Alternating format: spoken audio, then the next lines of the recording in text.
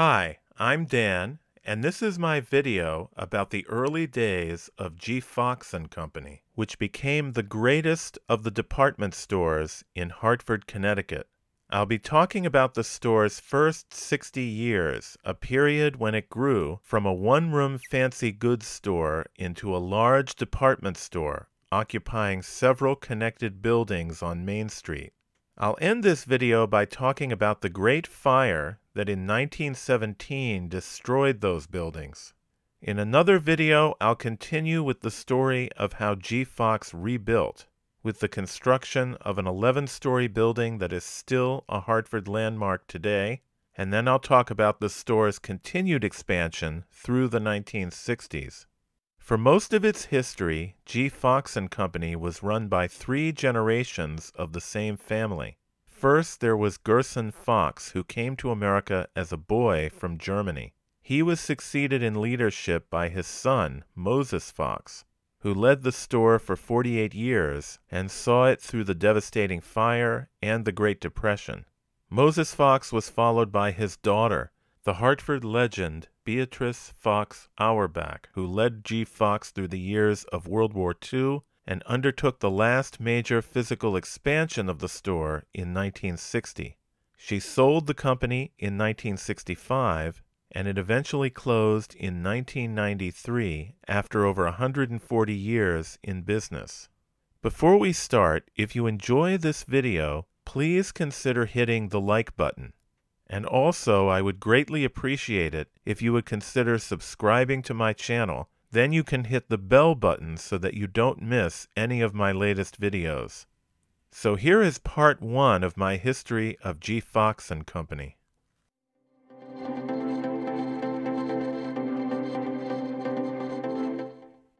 So let's start back with Gerson Fox. A Jewish immigrant from Bavaria, he came to Hartford in 1830. And began business as a peddler. He eventually started a store in the 1840s at 126.5 Main Street with his brother Isaac under the name I and G. Fox. They sold fancy goods, which included notions and general merchandise. Isaac soon moved to New York, and Gerson continued the store, moving further up Main Street to a location just south of Christ Church. It was a gambrel-roofed building that was later replaced by the Roberts Block. When the Roberts Block was about to be built in 1866, Fox moved across the street to 412 Main Street in the Averill Building. This was an old building which I'll talk about more in a few moments. In 1881, G. Fox moved just south of the Averill Building into a new 4-story building erected just north of the Cheney or Brown-Thompson building. As shown in the picture on the left, the 1881 G. Fox & Company building replaced an earlier building on the site that had once been the home of lawyer Cyprian Nichols. It had been one of the earliest brick houses erected on Main Street. The 1881 Fox building, erected for $65,000, was designed by architect J. Bachmeyer. It was built of Philadelphia pressed brick with Ohio stone trimmings and was surmounted by an elaborate metallic cornice. As was typical for a dry and fancy goods store of the time, the G. Fox store initially only utilized the basement, first floor, and half of the second floor, with the remaining space being rented out for offices. G. Fox would only take over the entire building in 1886. Sadly, Gerson Fox did not live to see this growth, as he had died in 1880, just before the building was completed. G. Fox & Company was taken over by his son, Moses Fox. Born in 1850, Moses had left the Brown School at the age of 13 to join his father in the business. The company would grow substantially during his many decades in charge. The 1881 building went through substantial alterations in 1890 to designs by the architectural firm of Cook Hapgood and Company. Among the modernizations was the installation of an Otis elevator. As the Hartford Current newspaper reported on July 4th, 1890, describing the interior, quote, "The aisles on the floor are wide, the seats attractive, and the heating pipes are carried under metal footrests, so that in the winter ladies can be comfortably warmed while shopping. A luxurious drinking fountain is set near the elevator, and the easy and handsome staircase is also close at hand. An entirely new feature in these alterations is the spacious bay window of plate glass in the second-story front, consisting of 3 projecting sides, 11 feet wide and 12 feet high. The large lights will be pivoted so as to be readily opened in hot weather." Unquote. The store would soon expand to the north. Back in 1881, what would become the Main Street frontage of the G. Fox building we know today was occupied by 3 structures. One was the Fox building I just talked about. Next north was the Averill building, which had been the home of G. Fox from 1866 to 1881. The building was actually 2 houses built circa 1824 that had been joined together and converted into commercial space. In 1881, the lower floor had been remodeled, with the George O. Sawyer dry goods store in the center storefront occupying half of each house. North of the Averill building was a 4-story brownstone building known as Owens Block or the Metropolitan Building. It contained stores below and a boarding house above. From 1878 to 1881, its north storefront had been home to Pratt & Baldwin Mourning Goods. Since 1865, the building had been owned and rented out by Talcott & Post, who had a dry goods store at the corner of Main and Pratt Streets. In 1881, Talcott & Post split up, with C.M. Talcott continuing the dry goods business at Main and Pratt, while William H. Post brought the former partners' carpets, curtains, and wallpaper business to the Metropolitan Building. He took over the building's entire storefront space and erected a rear annex addition in 1889. As the Current reported on April 11th of that year, quote, "Out-of-town visitors have frequently expressed to the writer their surprise that a city the size of Hartford could boast of an establishment so complete in all of its details as that of William H. Post and Company. The beautiful and artistic articles kept in stock by the firm for house decoration are fully equal to those found in similar establishments in the great cities, and some visitors say that in point of taste and originality, W. H. Post and Company are far ahead even of their New York competitors." Unquote. Sadly, Post would go bankrupt just 3 years later. Just north of the Post building was a colonial house on the corner of Main and Talcott Streets.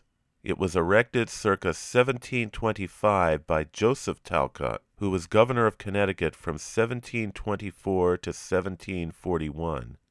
Later serving as a commercial building, the house was demolished in 1900 and replaced with a Woolworth store. On January 9th, 1887, a devastating fire destroyed the Averill building. It started in the rear of the G.O. Sawyer & Company dry goods store near the furnace. The remodeling I mentioned that took place in 1881 had removed the heavy interior walls on the first floor, replacing them with a few iron pillars to support the heavy upper floors. This made it very dangerous for the firefighters inside with the risk of collapse. The fire was also able to gain headway initially because of frozen fire hydrants. A popular reporter for the Hartford Times, Thomas R. Lawton, died from smoke inhalation after he had entered the burning building to try and ascertain the origin of the fire. The ruined structure was soon replaced by a new Averill building. This is a view of the east side of Main Street in the 1890s. North of the Cheney building, it shows the 1881 G. Fox building I've already talked about. North of that was the new Averill building, designed by J.G. Glover of Brooklyn, and had an Odd Fellows Hall on the upper floor. In 1891, the building was acquired by Moses Fox, who for a time continued to lease space to the building's tenants, which included George O. Sawyer, R. Ballerstein's Millinery Store, and the Charter Oak Lodge of Oddfellows. By the end of the 1890s, R. Ballerstein and Company had moved into its own new building further south on Main Street, and George O. Sawyer had moved to a building at the corner of Main and Asylum Streets, a site where Hartford's first skyscraper would be built in 1912 for the Hartford National Bank. Last to vacate were the Oddfellows in 1902, which allowed G. Fox to occupy the entire Averill building. This is a section from the Hartford Atlas of 1909. It shows Fox's properties at the time. First, along Main Street, there's the 1881 building and the Averill building. Fox's was also expanding north of Talcott Street. In 1907, it erected a 4-story storage building designed by Isaac A. Allen, Jr. In 1913, the store opened a new employee cafeteria in a former tenement across Talcott Street. The Hartford Courant at the time was very impressed that the shop girls could now save both time and car fare going home for lunch. A notable feature of the new cafe was affordability, with a variety of sandwiches available for 3 cents each, a piece of pie for 4 cents, and cereal for 6 cents. Hot soups were to be added to the menu soon. As the Courant reported on November 18, 1913, quote, "The employees are rapidly becoming acquainted with the advantages afforded them by the new lunchroom, and although it was only opened Wednesday, more than 150 were served Saturday, while more than 400 were served that evening. The rooms are so attractive and the eatables so inviting that it has been hard work to keep the general public out. Those in charge there have been constantly called upon to explain why the service is so exclusive, and some persons have turned away with an air of injured pride to think they couldn't partake of the advantages there.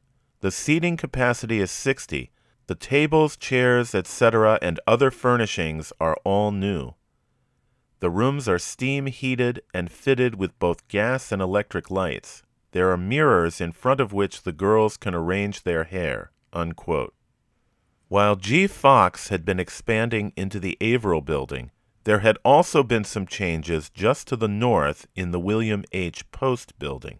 This 1890s view shows the 1881 G. Fox building, the Averill building, and the Woolworth store that had replaced the Talcott House. Next door, the William H. Post Carpet and Home Furnishings store went bankrupt in 1892.